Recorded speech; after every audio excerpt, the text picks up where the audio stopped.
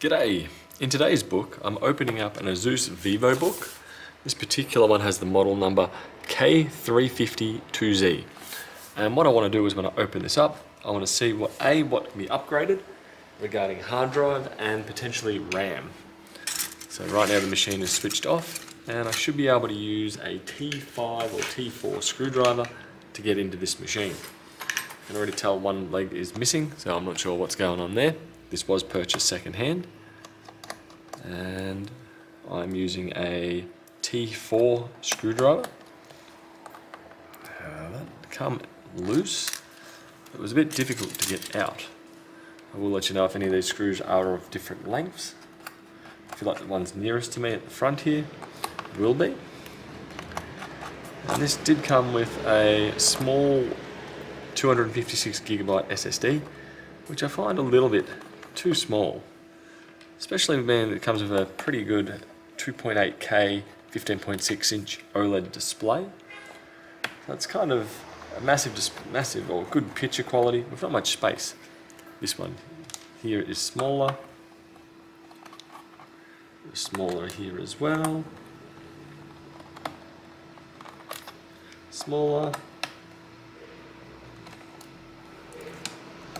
One tip I will give you is if you are missing screws on the bottom of your laptop, do prioritise the parts nearest to your hinge the most.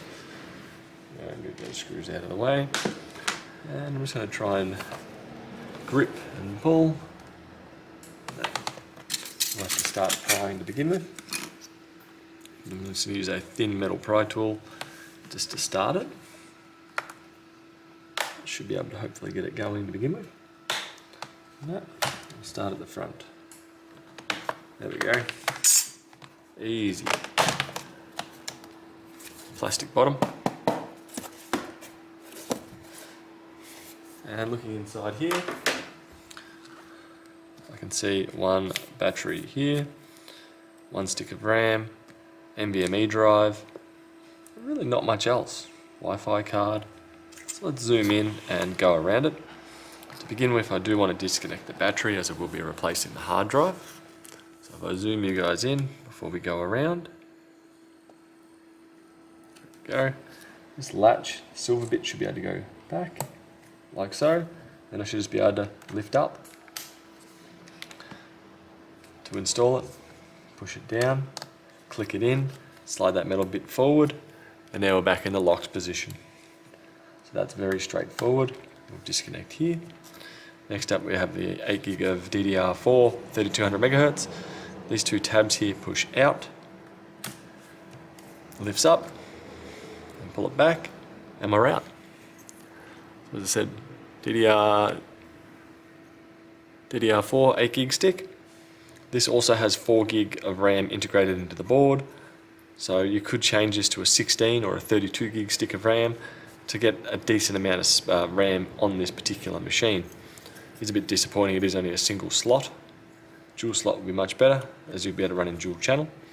To put the RAM back in, there is a small notch here, which corresponds to down here. I'm going to put it in on about a 35-45 degree angle and pull down, and it should click into position. So push it in, so the gold's covered down the bottom here. Gold's exposed, gold's covered, push down. That's it. No further configuration is required. Next up we have the NVMe SSD. I'm not sure what generation this is, I will look that up in just a moment. Being we're 12th gen, I'm going to assume we're PCI Gen 4. May be wrong with that. There we go. We have a thermal pad along here. Kind of latches over. I'll put the heatsink out of the way. Next up we have one NVMe drive that I'm just going to pull up slightly. And similar to the RAM, I'm going to walk it back. Go. There we go, NVMe Gen 4x4. So a 256GB NVMe drive. This one I'm going to clone with just an older NVMe Gen 3 1TB drive, but I'd much rather storage capacity over performance on this particular machine.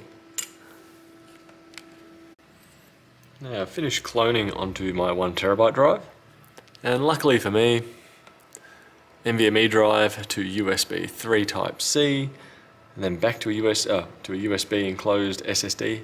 Works very quickly. So very much rate that. Used a Cronus True Image. Now to install it, similar to the RAM, we have a pin missing or gap in the middle, which corresponds to a gap over here.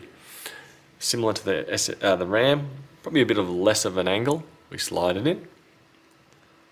It's a bit less of an angle. Slide it in. Drop. That's currently installed. Next up, put the cooler back on.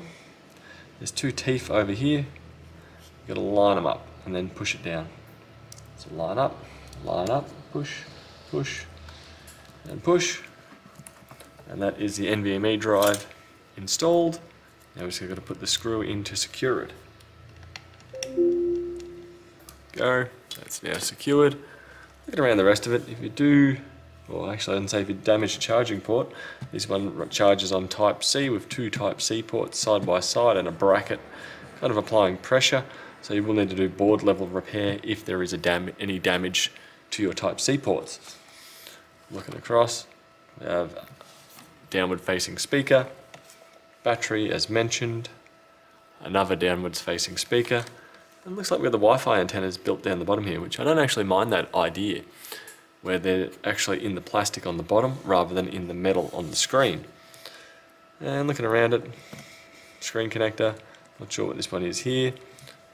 One thing I do always recommend when you open up a laptop as well is to check the pressure on the hinges.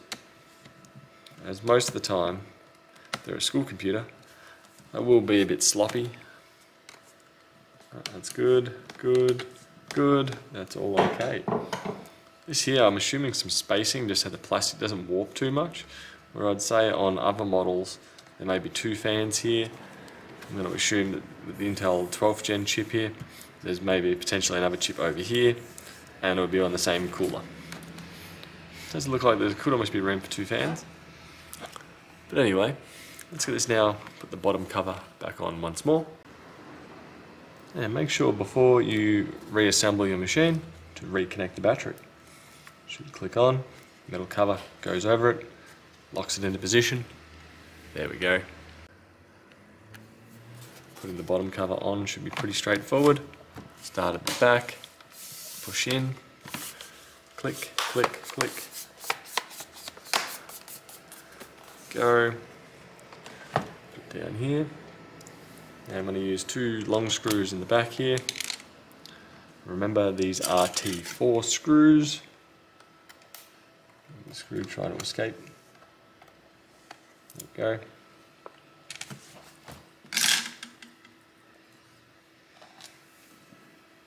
And I'll leave that one smack bang in the center out. I'd much rather all the edges to be taken care of. And proceed to tighten up. So along the front, 1, 2, 3, 4, they are the smaller screws.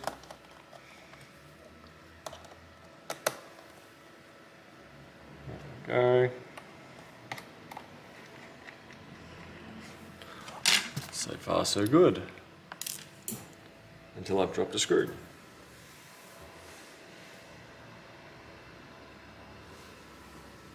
I'll look for that in a moment.